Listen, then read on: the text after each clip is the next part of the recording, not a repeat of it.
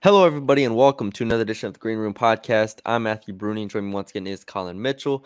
And Colin, today we are joined by our good friend JD Davis, aka North Texas Eagle, on Twitter. You can also check him out on Patreon. The best North Texas coverage. JD, how are you doing today? Good, guys. Opening day, and I get to talk to my Green Room buddies, so it's a good day. It's a good Thursday. That's right. Colin's wearing his World Series hoodie. Not honestly a 100% coincidence. I don't care about baseball at all. So, hey, respect. I just thought you were wearing it because I was coming on the show. So that's great. I mean, it's the 2011 World Series, so I know that's not a very good time. We're past it. We're past it. That's well, I know past, now man. You are, but you know, nothing matters anymore. Yeah, I unknowingly wore this for years, not knowing the history behind it. So it's probably how I got it. You got confused when you were walking down the street and you just random people started crying and stuff when they saw it. It's actually a World Series championship hoodie. It was the ones that they give away. They throw in the trash. And Colin just picked it up. It was when he just moved here. And he was scrounging for clothes by himself. So funny. It is a World Series championship hoodie. It's like that did not happen, Colin. It didn't happen. Yeah, I come here and I just say congratulations to everybody. They're just so mad at me. We did it. We did it. There you go.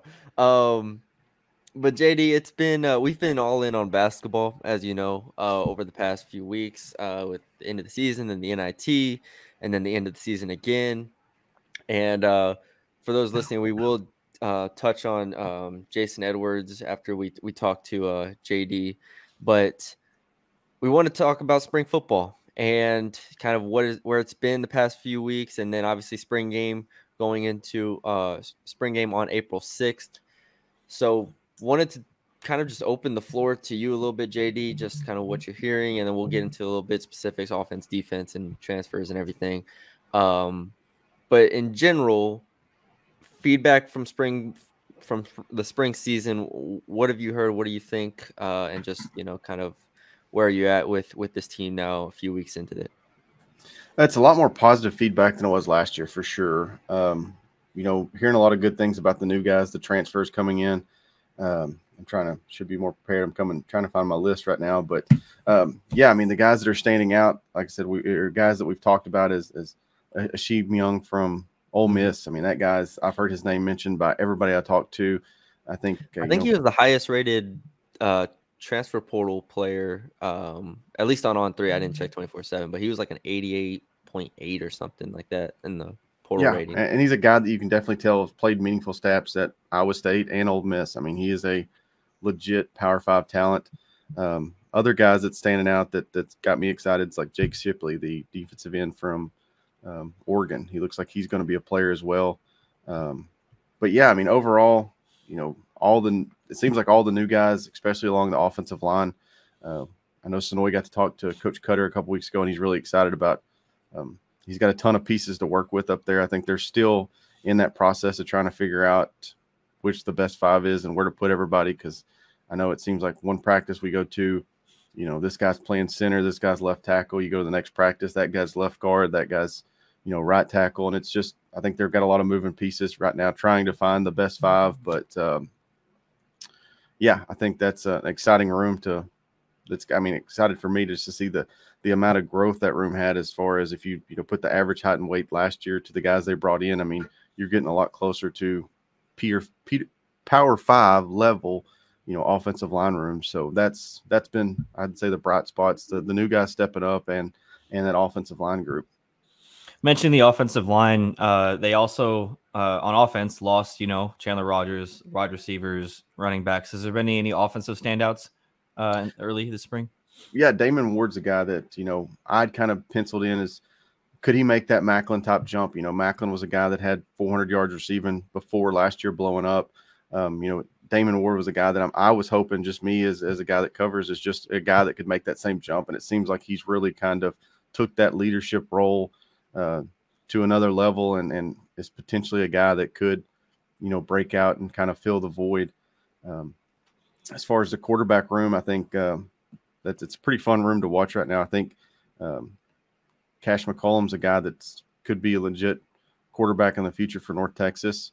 I know that, there was a lot of nervousness about Chandler Morris making it on campus, but I think he was at the scrimmage last week, and he's been up here quite a bit throwing with wide receivers and stuff. So that's going to be an interesting battle, I think, going into the fall to see who kind of prevails. I think, money odds would be, Chandler Morris being able to come in here summer and fall and win that job. But, yeah, I think that's definitely going to be something interesting to watch come fall.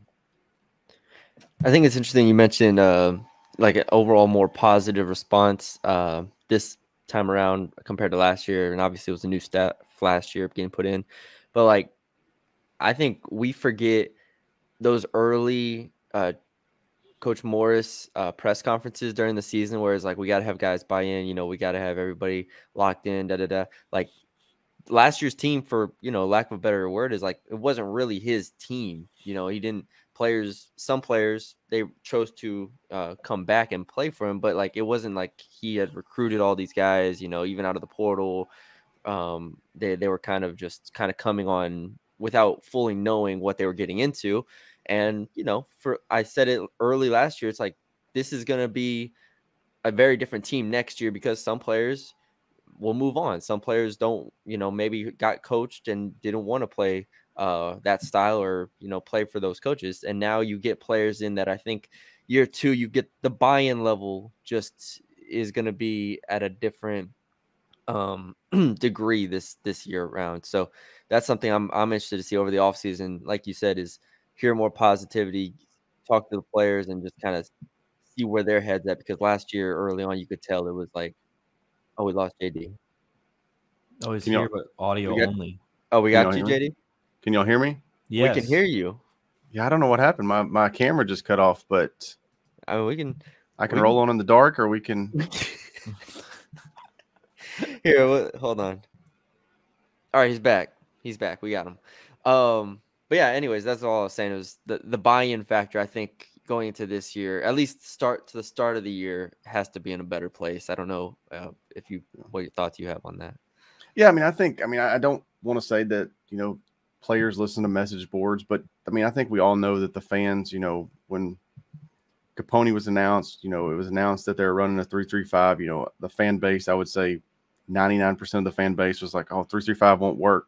And I don't want to say that the players kind of bought into that too, but it just seemed like that they really didn't gel. But, we've heard Capone mention during spring ball and interviews and stuff that, they did shut out opponents towards the end of the year. And it did seem like they were getting more, they didn't, put a full game together, but I'm excited to see, the new pieces that they brought in, guys that's played in the 3-3-5, that's familiar with the defense before. If they do buy in, can we get some full games of like they did last year? Like I said, with shutting out opponents in the whole second half of games. If they can do that with this offense, I think, we could be in for a 7-8 win year. We were talking about the offense, kind of just in general. When you look at your like depth chart or just look at the players on the team, how many jobs do you think are like, I don't want to say locked down, but you feel good about like, all right, penciling this guy in as a starter at this point in the year, like Gabe Blair and then Landon Sides? Like, are those the two you start with? Yeah, and I think both those are hurt right now. So, I think that kind of opens up, I would say Damon Ward, I feel pretty confident, he's going to, lock in one of the wide receiver positions. I'm hearing good things about Oscar Hammond, the tight end transfer. I think, you could pretty safely pencil him in as starting at tight end. Mm-hmm. The running back room, to me, it seems I'm not really sure what's going on there, because we're hearing reports like scrimmaging. We've got wide receiver, Shane Porter's running, plays at the running back position. So I don't know if that's just like packages they're working on, but the fact you've got wide receivers taking snaps at running back has me a little concerned. I don't know we've heard good reports about Smith. We've heard good reports about Bradford. Ragsdale's still coming back from injury, so he's not here yet. But that part I haven't really got a question or an answer why that they're doing the running backs or wide receivers at running back position. So I would say that position's kind of nervous, but I think we've got a pretty good idea of like the offensive line, the names. I'm just not really sure 100% where they're going to be, at. I think Mekhi Lee, the transfer from Missouri, I think he's the real deal. Mm-hmm. Landon Peterson from Texas Tech. I think those are two guys that will be penciled in somewhere. and then you flip to the defensive side of the ball. I don't know if that was part of your question, but defensive side of the ball. Go ahead. Sorry, I'm just rolling through. I mean, I think Young, the safety Young, Allen, the transfer from Texas. I think those are two guys you could pencil in. Ridge Tejada at one of the cornerback positions. Mm-hmm. You know, Weslowski and Brown at linebacker. I mean, there's definitely some guys there that I think, you know, are pretty sure bets. But then, you know, as far as a whole, there's still, I would say, a ton of questions. I know a lot of people, I get a lot of messages and asking, you know, what defensive line are they recruiting, you know, blah, blah, blah. I think that you know, we've seen some offers go out. I think it wouldn't surprise me to add 2 or 3 guys after spring on that defensive line. That's a position I think that they're not happy with the depth, and I think that there definitely will be some names added. For sure. Transfer wise, obviously they had to bring in a lot of transfers. You already mentioned a lot of them. Is there anybody specific that's really stood out to you? Like I said, Young's a guy that's for sure. Hammond's a guy that I don't think we really talked about that much during the recruiting cycle, but Jaden Hill, I think that's a guy that's definitely going to see the field. He's played a lot of football, even if it was, you know, D3, D2 at Ohio Dominican. I think he's a guy that's played a lot of football, and I think he's kind of a veteran presence that I think will definitely see the field. But yeah, those are Dalton Carnes. I guess is another guy that I've heard good things about, that wide receiver.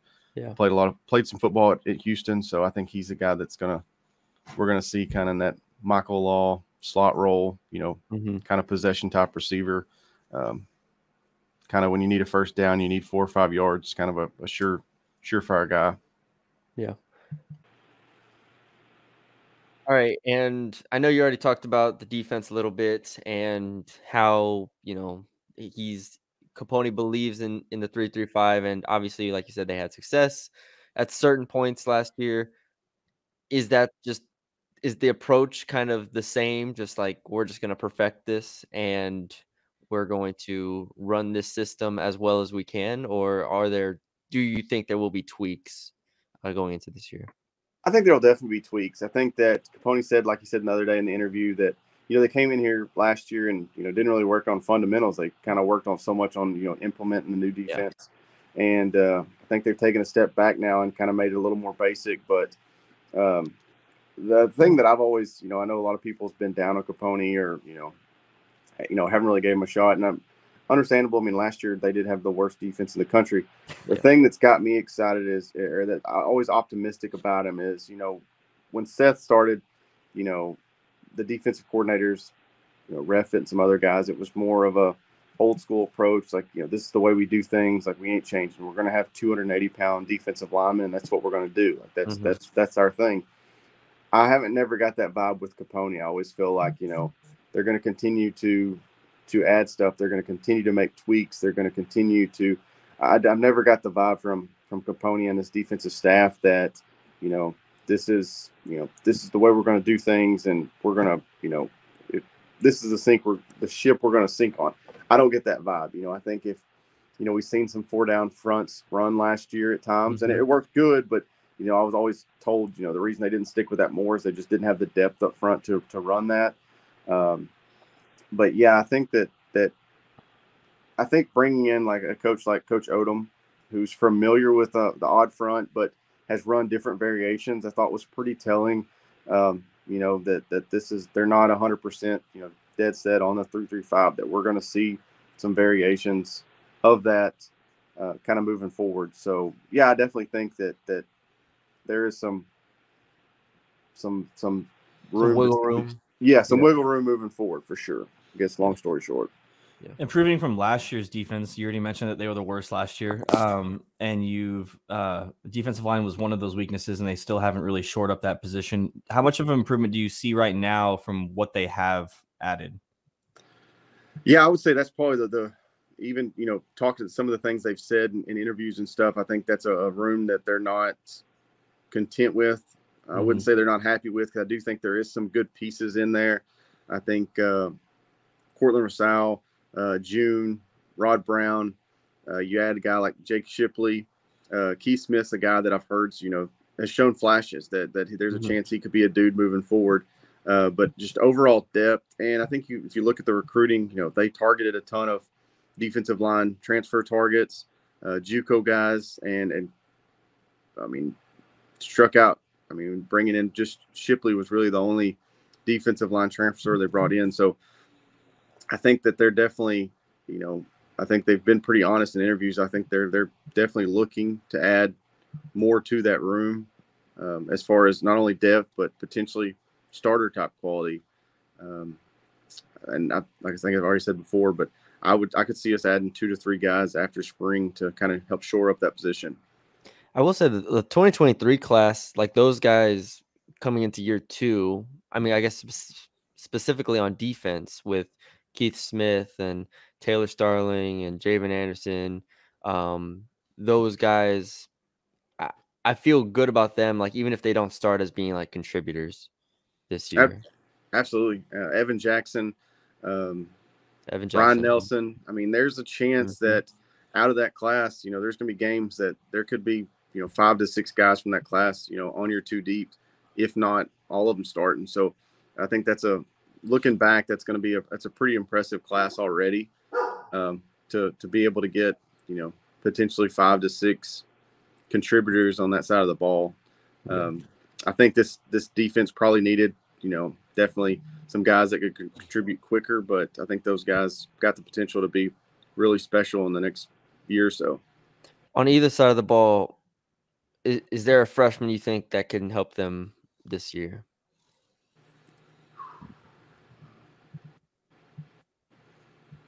That's a tough one. I know.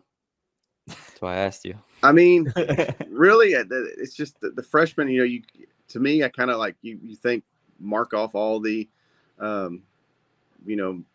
offense, defensive linemen. It's so hard for, those freshmen to come in. So you automatically think, running back, Kiefer Sibley, who was a highly recruited guy. He's already on campus. Does that, that's a name that comes to mind. But Mercer, the center from Prosper, I mean, his name's been mentioned a lot already. I think there's a ton of veteran presences on that offensive line. We've talked about the amount of transfers they brought in. You're bringing back Gabe Blair and Jet Duncan. But that's a guy that intrigues me. Is he able to break the 2 deep and potentially, vie for a starting center job as a true freshman? That would be pretty exciting to see. But yeah, if I had to put money, I would say, Sibley would probably be the one true freshman that I could see making an impact year 1, just because to me it seems like there's some question marks at that running back room as of right now. Yeah. What are you expecting to see in the spring game, April 6th? Like, how much stock, I guess, do you want to even put in the spring game? I mean, I think to me, I want to see, defensive wrapping up and tackling. I want them to see. I mean, we saw a lot last year where, we had guys in the right hole. They just missed tackles, or, they were there for an interception and, it bounces off of them, or, we've got 2 guys standing around a opposite team receiver, and then next thing you know, they score a touchdown. So I really want to just what I'm looking for April 6th is the defense making the plays that are there for them to make. And then, I think everybody's, interest is how does the quarterback shape out? Does Stone look the part? Does Stone look like the guy that won the job last fall? We've heard good things about Cash. He's got the frame, he's got the size, he's got the arm to be, I hate to say it, but a guy that could even play at the next level with his size. So I'm excited to see him in live action. And then, Mooney from Liberty, see what he's about. I think I've heard good things about him as well. I haven't mentioned him sooner, but, he's definitely, I don't know the quarterback's name from Baylor last year. He's at Mississippi State this year, but I've heard 2 people say that he reminds them Schaefer. Blake Shapen. Yes. I've had 2 different people tell me that he reminds them of him a lot. So yeah, I think the quarterback room I'm excited to watch, but then, how does the offensive line, what 5 kind of rolls out, and then, watch wide receiver steps up would be the things I'm most excited about spring game. Nice. For sure. Moving on to next season, I guess we've already been talking about next season, but specifically next season, there's another stretch of death. And that is, I guess, however you want to break it up. You got FAU, Memphis, Tulane, Army, UTSA, or you could go Memphis, Tulane, Army, UTSA, however you want to go about it. But going to next year, what's your thoughts on the schedule? To me, we went through the schedule the other day, and me and Sonoy, and to me, there's so many like question marks and stuff, but I'm just not as scared of that.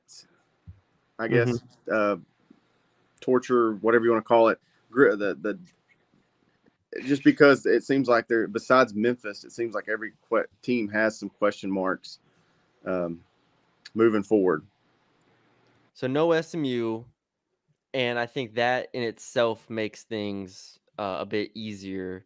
Now I will say 3 of those 5 games are on the road at FAU, at Memphis, and at UTSA. Like you said, though, UTSA, we don't know. Question mark. I'd feel a lot better if Traylor wasn't there anymore, honestly. But, I mean, Frank Harris is gone, and we'll see what they do offensively. Memphis is, I think, the favorite to win the conference this year, just going into it early. FAU, I kind of always just pencil them in just because they're FAU, and I think they should be good every year when you're in Florida like that.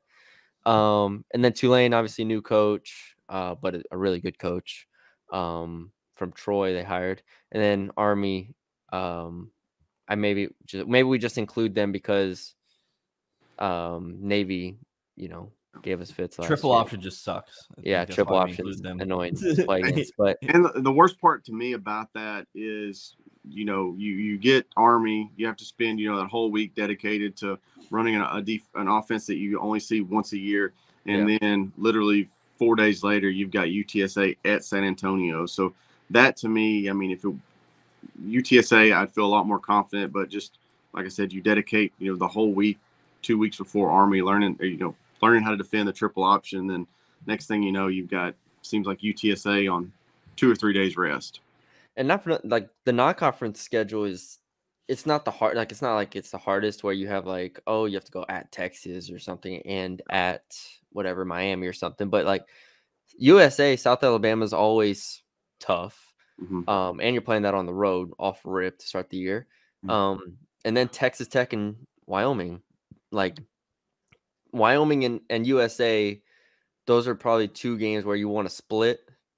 And that, similar to last year where it was like, oh, you can't lose to FIU, this year it's like, I don't want them to lose both of those games and start 1-3, like, just perception wise. The good thing is they start conference with Tulsa this year, so yeah.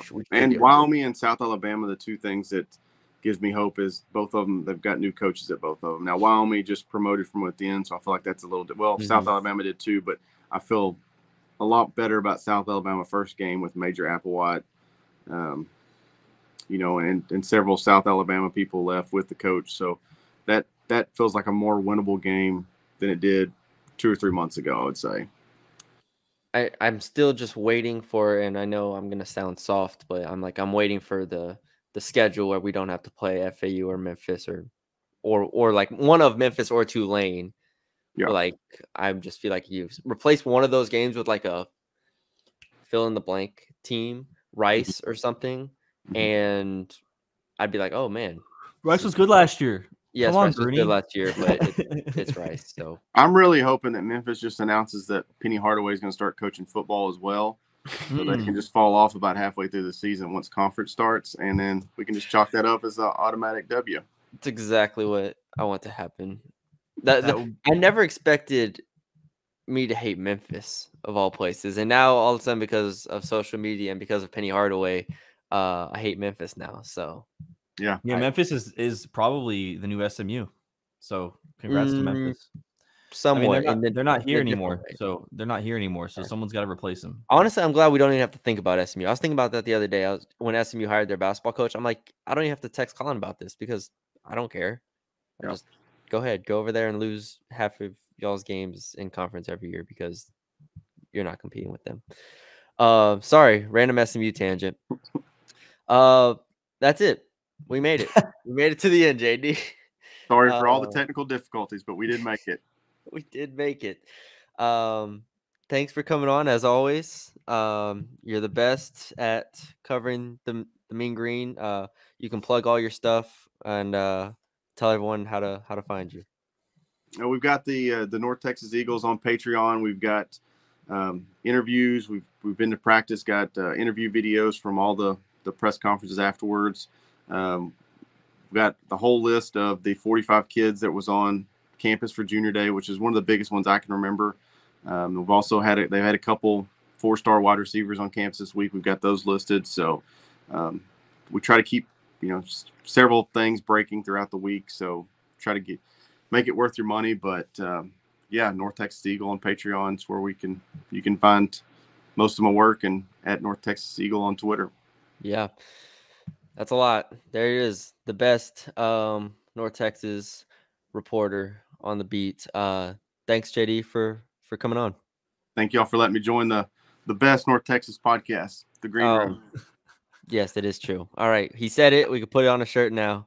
It's all good. And as of course, his camera goes out as we wrap up the show. Boom! I'm back. He's back.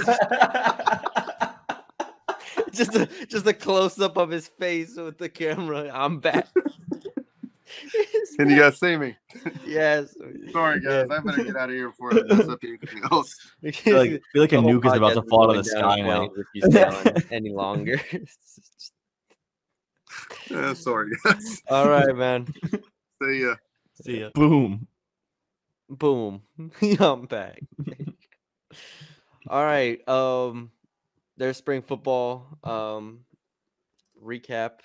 And now real quick, we can talk about the unfortunate news. Get real somber. Mm-hmm. Two players on North Texas men's basketball have entered the portal. What is this? 2 days after us recording a podcast saying we didn't know who was going to enter the portal. And it is Chris Morgan, reserve big man, and Jason Edwards, first team all conference, 20 points per game. Where do you want to start? What do you think? What were your thoughts when you saw the news? Half expected. Obviously, you don't want to. I was kind of clinging on the hope that because he had such a big role that he'd want to be locked into that. But I completely understand if you get first team all conference and you score 30 a game multiple times that you're going to try to get more, which respect to that. My very first reaction was, in my head, I'm still assuming Ruben's gone.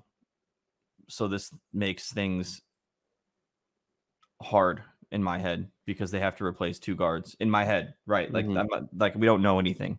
Yeah. I was just searching for Ruben to see if on Twitter, latest tweets, Ruben Jones, and nothing yet. But I just feel like it's safe to assume, just because of he's been here 4 years and he's graduating, and same type of situation. He's going to want to get what's his. So with that being said, when you lose another lead guard and Jason, who basically kind of kept your team afloat while Ruben and CJ and everybody was injured, you got to kind of go back to the drawing board. Now, we did say that when you lose a guy like this, like you said, you go to any community college, any JUCO, and you just go, hey, or sorry, any JUCO, not community college, and you go, hey, you scored 25 points. Do you want to keep doing that here?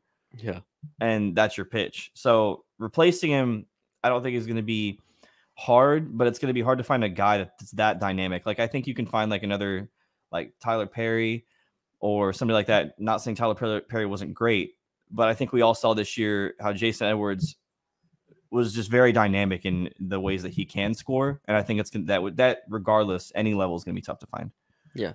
First thing I noticed was in Jeff Borzello's tweet was signing with YMAPAA Sports. Which is obviously an agency for professional athletes worldwide, a marketing service for them worldwide.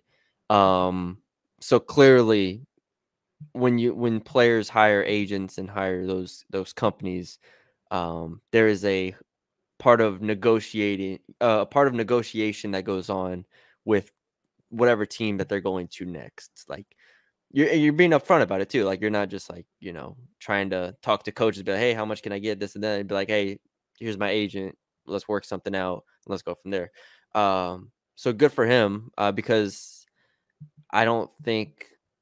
I mean, obviously he can go play overseas and make money, whatever. But for him coming from the route that he's taken to get to North Texas, make some money and capitalize on it. But he was already, whether he was with an agency or not, he was gonna get calls from big schools. Like there's no doubt about that. So I'm interested to see. A lot of people are saying, Providence is in it. Fryer. I'm looking at the replies to Jeff Borzello's tweet. It's Fryer about 100 times. So Providence maybe somewhere like that. It'll be interesting to see because, like you said, he was able to just kind of shoot whenever he wanted. I think he ended the year like top 30 or 40 in the country in shot percentage on KenPom. Like he had the ultimate green light. Yeah, his usage percentage was crazy too. Yeah. So let me see where it ended up. Where did we end up in KenPom? 74. He ended the year 51st in usage, 23rd in shot percentage. So yeah, this is a guy who is going to get his shots up, and I'm sure wherever he goes, that coach knows that. So I'm interested to see how he's used next year and what kind of deal I guess this marketing agency gets him. But yeah, it's not a surprise. I don't think, to me, like, it was hopeful that he would stay, but Jason is the type of guy that is ultimate, like super, super competitive, right? We had him on when he committed here and he was talking about how competitive he is.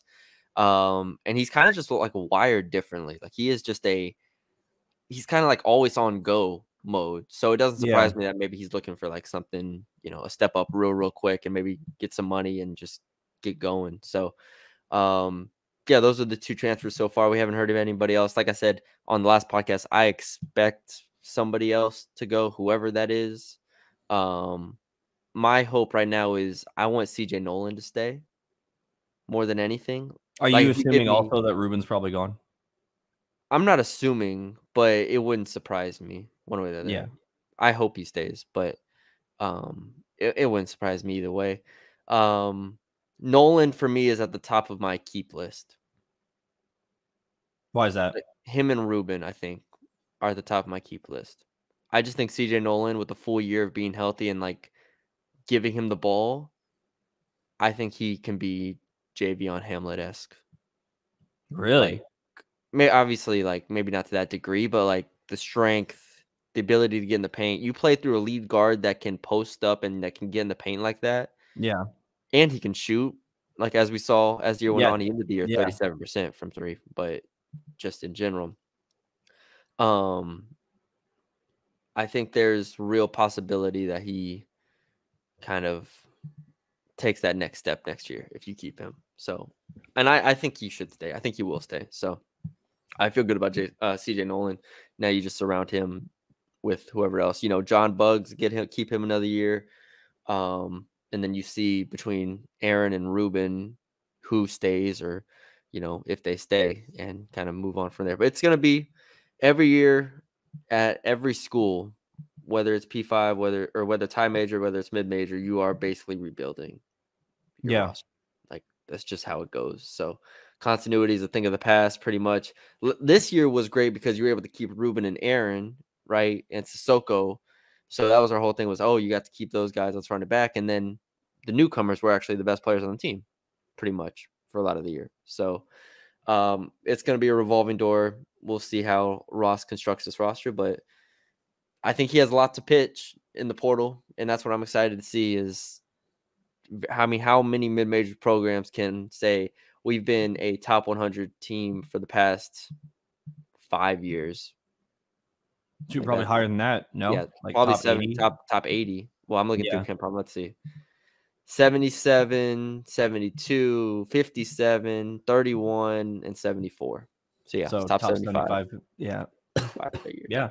No, I mean that is a good pitch. Obviously, we also saw that Chris Morgan is transferring. Yes, I mentioned that at the top. But yeah. Sorry. So that's 2 spots. So we'll see. Yep. Go fill them up.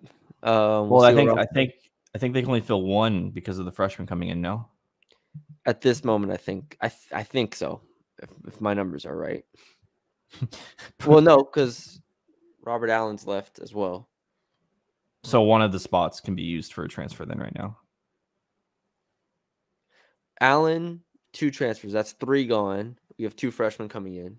Yeah. So you have 1 spot. Yeah. So 1 spot. Yeah. If I did my math right, I might have done my math wrong. We'll see. Okay. All right. There you go. There's the pod. Thank you again, JD, for coming on. We'll be back next week at some point. Want to do a depth chart rundown on the football side just to get everybody acclimated to what we're seeing. Probably do it before the spring game, like a pre-spring game depth chart projection, and then maybe have JD on again after the spring game and talk about Spring game's next weekend. You know that, right? the 6th. Yeah, next Saturday. Yeah, is that all right with you? No, it's fine. I just want to make sure, like, because we don't have any indication really on the depth chart right now. Yes, we do. Yes, we do. I told you we're talking to JD. We're gonna get it. We're gonna get it worked out. And then we're gonna run through it. Gosh. All man. right. Take a deep breath, Colin. So stressful. I'm just kidding. We got through the podcast with about 15 edits in it, and here we are on the other side. I think you need to make the podcast clip. I'm back. I'm back. Yes, and just clip his face like right there. All right, that's gonna be the thumbnail. Good job, Colin. Good thinking. All right, thank y'all for joining us. We will talk to you later.